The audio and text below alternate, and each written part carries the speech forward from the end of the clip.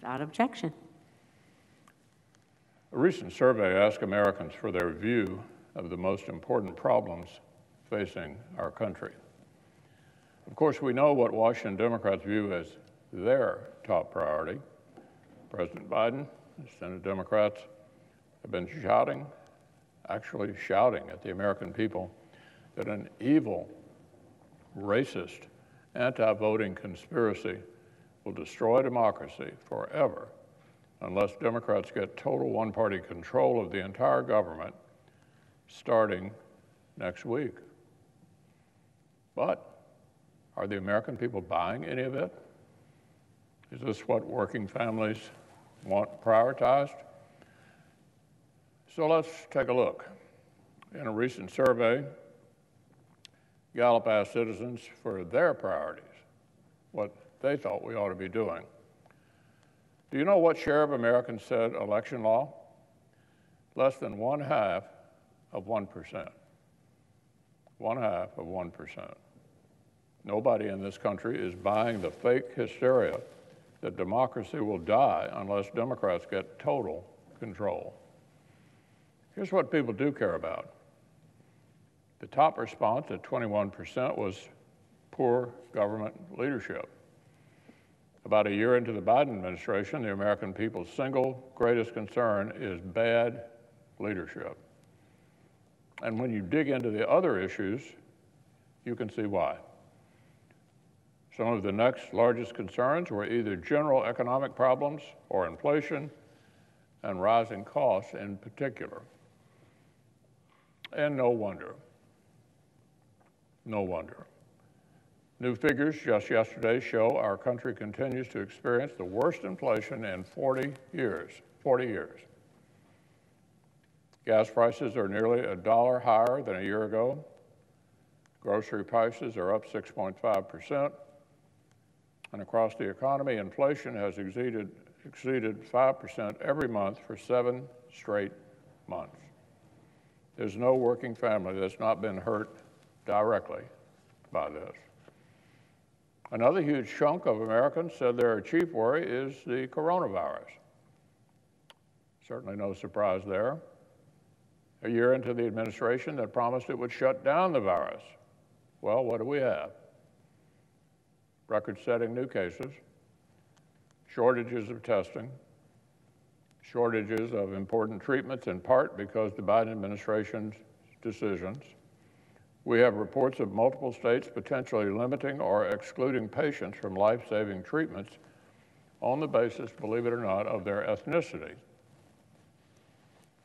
And still, 2 years into this, notwithstanding abundant vaccines and a milder variant, we have big labor bosses in big cities permitted to lock vulnerable kids out of the classroom.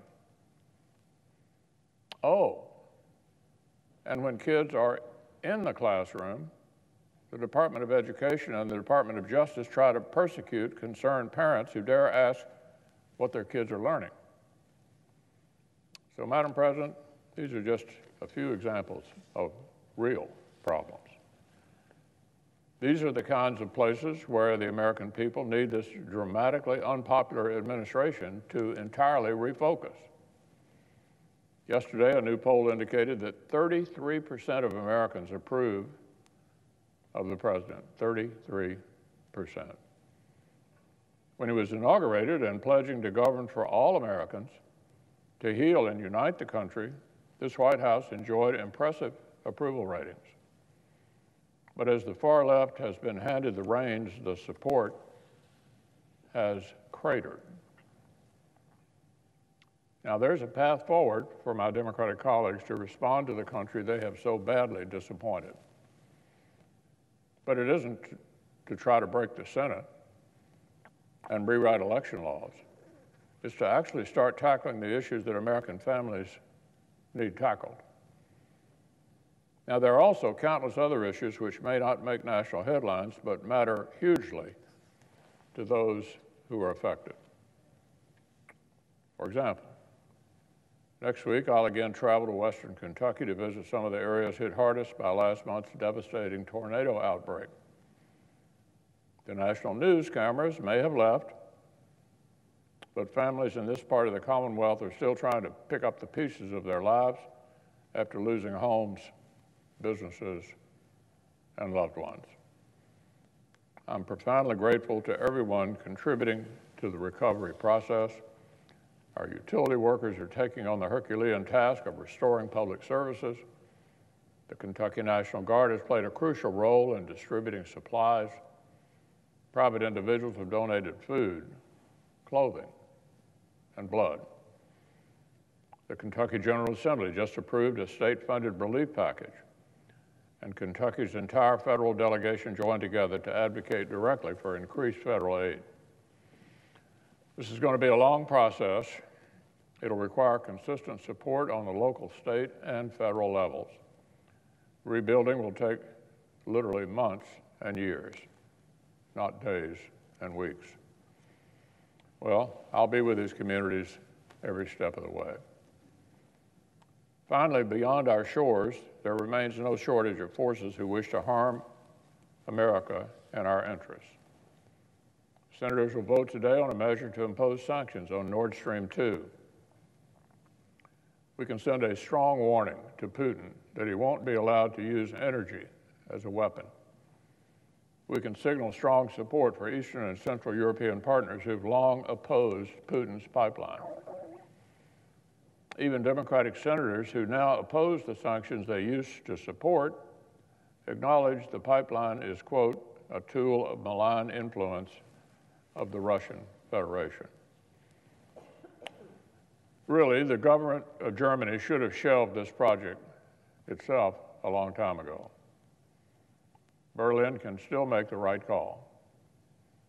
These sanctions, like the prior Nord Stream 2 sanctions that had overwhelming bipartisan support here in Congress, are not about driving a wedge in Europe. The pipeline itself is the wedge. That's the whole point. That's been Putin's goal, decoupling Ukraine from Europe and making Europe even more reliant on Russian gas. So for senators who seem more concerned about standing with Berlin than with Kiev, this bill includes a waiver. We expect President Biden would actually exercise the waiver. But a clear bipartisan message would still be sent. Just like when 98 senators voted to enact CAFTA in 2017, just like when Democrats signed off on the previous bill to sanction Nord Stream 2 in the 2020 NDAA. So I hope each of our colleagues will support Senator Cruz's measure. The Senate must show we are focused on real-life threats to democracy, to security, and to our friends. As we speak, Russia is literally preparing to escalate its military assault on Ukraine. It has amassed more than 100,000 troops on Ukraine's border. Deterring Russian aggression and preparing for the very real threat of a major war on the European continent will take far more than these sanctions. It will take urgency and seriousness from the administration. Time is of the essence. Our delays in getting emergency assistance to Ukraine approved do not inspire much confidence. The administration cannot move at the speed of bureaucracy. That won't cut it. Humanitarian and military support to Ukraine cannot wait. Reinforce Europe cannot wait. We must not pull our punches out of some fear of provoking Putin. What will encourage Putin is if he senses American weakness. Ukraine and our eastern flank NATO allies deserve our support. They're on the front lines of a much broader war than Russia and China are conducting against the democratic internal order itself. This order helps America. It benefits our national interests, and it benefits our allies. But it's not going to enforce itself. It will not defend itself. And our allies will not act if America fails to lead. Our nation's contest with China and Russia is the biggest challenge we face. It will entail significant risk and perhaps, God forbid, serious sacrifice. Meeting these challenges and preventing the worst will take the kind of unity and bipartisanship that President Biden promised, not the outrageous and divisive partisanship he has embraced.